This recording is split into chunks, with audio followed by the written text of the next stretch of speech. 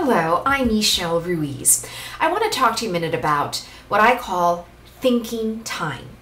And what I mean by that is scheduling time to quiet your mind and think about things that you need to think about.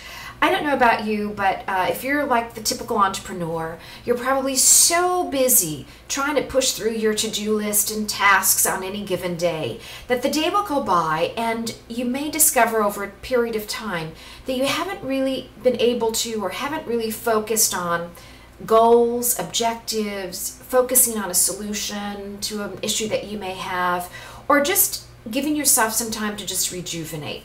And I once heard an expert refer to his practice as thinking time in his thinking chair. So I have found that that is actually very helpful. For me, I don't have a thinking chair, but I do have a time and a place that seems to work for me to be able to quiet my mind and really think about things that I want to focus on. And it happens to be early morning in my garden. Here's why.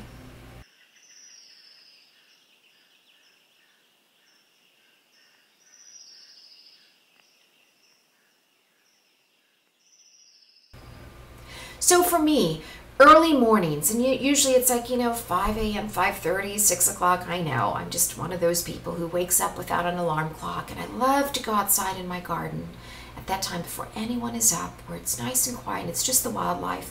And it allows me to just quiet my mind and focus on things that I need to focus on as the leader of my company. It might be focusing on innovating, new products, new directions, new initiatives that I want to implement.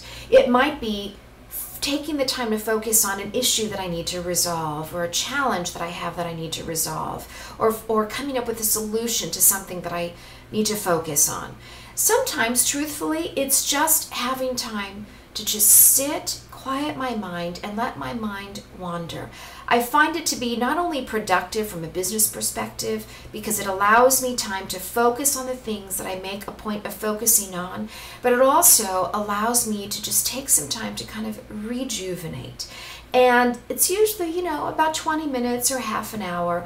I do it on a regular basis. Usually it's on the weekends. And I find that it's so helpful to what I do. So I strongly encourage you to schedule in thinking time and find a place and time that works for you, that you know that you can go to and accomplish this. Use a thinking chair, like some people refer to it, thinking space, whatever it is, make that time. And I think that you'll find that it really makes a difference for your endeavors. That's my tip.